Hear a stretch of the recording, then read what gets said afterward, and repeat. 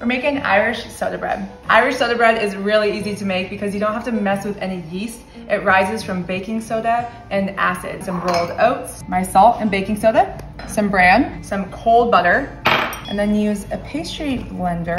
Now, this is where you want to work quickly because right when the acid from the yogurt interacts with the baking soda, it's gonna start to do its thing. So you do kind of want to work swiftly. Use your hands to form this into a ball onto a clean work surface and knead it into its shape. Into the oven we go, 30-35 minutes. The soda bread is baked, it's cooled. Seems like the right bread to butter ratio if you ask me.